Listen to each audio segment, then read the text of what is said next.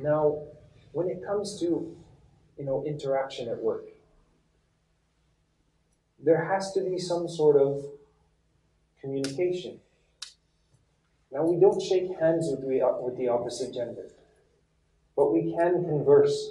There's nothing wrong with speaking to someone related to your actual business that you need to speak about.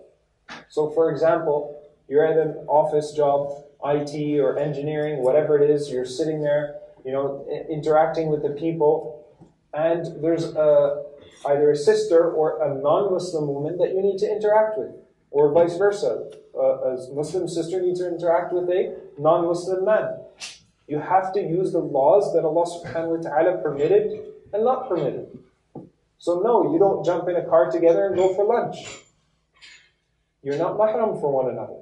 But at the same time, if you need to discuss something, you discuss it in an area where it's open, and you speak to each other about the matter that needs to be discussed. When it's over, alhamdulillah, khalas, that's it, that's the end of it, you get up and you go. And you make it known in your behavior, not offending the other person, but known that I don't want to speak about anything more than what we need to speak about.